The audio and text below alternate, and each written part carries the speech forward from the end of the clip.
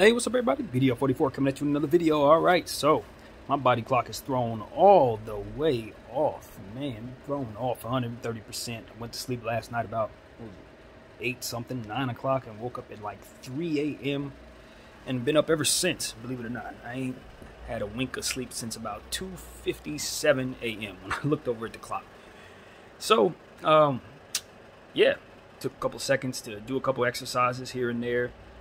In between drafting fantasy basketball teams on the Yahoo account. You guys know I'm a fantasy draft obsessor, I guess you can say. I'm really ridiculous about that. Got all my fantasy football teams. Now I'm getting all my basketball teams, having a lot of fun with that. And what it's allowing me to do is just take a look at all the rosters as usual. Same old stuff, nothing new. The Lakers, the last thing I heard about the Lakers was that they're trying to just determine what the best move is for them in regards to Russell Westbrook. It seems as if he's not going to be traded anytime soon. Not surprised. Nothing new there. We've already talked about that 1.5 million times. Essentially what I expect the Lakers to do is wait till the season starts, just like we always say. See what happens once the season starts. See if we can get his value to play up to some type of good level, which I expect.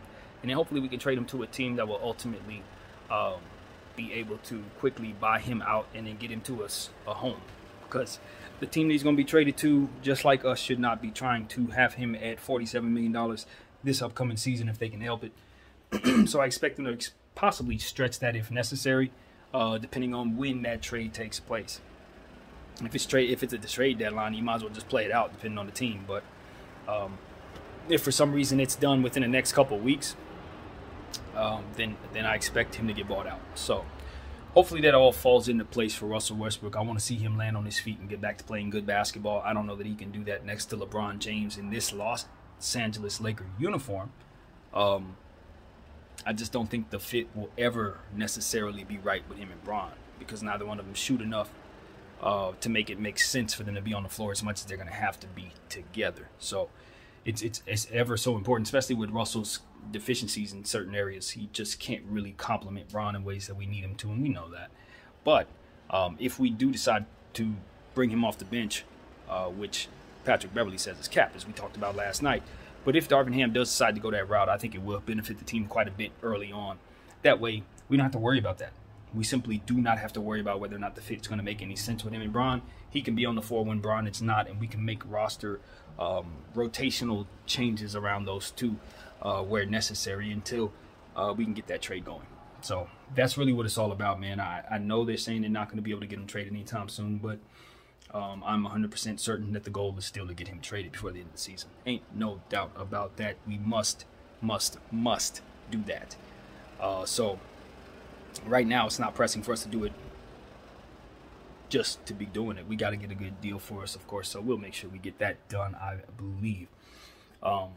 So yeah, it's a lot of excitement surrounding the team right now because of the acquisition of Dennis Schroeder, as we've talked about as well, and the fact that he's playing so well right now, coming off of the FIBA championship tournament where he was just averaging, I think, upwards of like 20 points or something like that, several assists, some good boards as well. So he was a star caliber player out there for his country, and you know, for us to get him at $2 million is just an anomaly. It's what's the word? It's not even supposed to happen. So we're super excited about that, and now he makes our roster look a little different. Now we have a bit more stability in our bench. We have someone we can go to on our bench to score no matter what, and that's really exciting to me, because I know what type of level he can play at when he's confident. And you know, given the fact that he did fit pretty well next to Bron, I think he's going to get a lot of running time with him. I think in theory he and Patrick Beverley should be able to fit as miniature combo guards down there who kind of do some good things for us, stretching the floor offensively and stuff like that. So I kind of like the dynamic of them being attacking guards for certain lineups and stuff like that. Thomas Bryant, I'm curious to see how his conditioning is going. Damian Jones, how are we going to work him into the equation? Can we see situations where we see a twin tower effect with him and Anthony Davis, and then them rotating and putting you know, those two on the floor together, which would be interesting, Thomas Bryant and Damian Jones, since Thomas can stretch the floor and Damian plays more in the paint. When you find a way to get that kind of length on the floor, it can give us a dynamic that allow us to match up with teams like Cleveland and Minnesota, which is very, very important. So we're going to have to work that into our equation, because this season, if teams don't have that dynamic, they're going to have a very difficult time against those two teams particularly. And there's several more who have that dynamic as well, including Detroit. Teams with long centers that can do a lot of different things, who will be on the floor at the same time, double 7-footers like the San Antonio Spurs used to have when they drafted Tim Duncan and had David Robinson. It is very important. Of course, we had that dynamic as well with Bynum, Powell, and Lamar. So anytime you had that dynamic on the floor, it can be a good thing. You want 3 7-footers, preferably all who can do different things, all who are competent defenders. When you have that type of dynamic, dangerous things occur. Very dangerous things occur. So I'm excited about the length that we put down there for ourselves. That rotation of bigs should keep Anthony Davis healthy, make it so that he can take a day off, 2 days off, a week off, and we should still have plenty of front court depth to hold us down.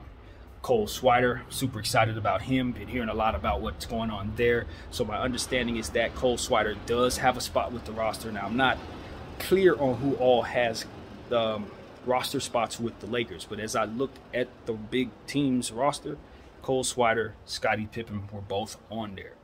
And so was not Doug. I got to get used to that. Max Christie was also on there as well.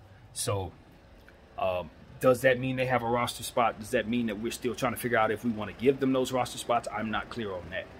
But I want to see all 3 of those guys with the big team. And, of course, you guys know Jay Huff is also somebody I think should be called up this year.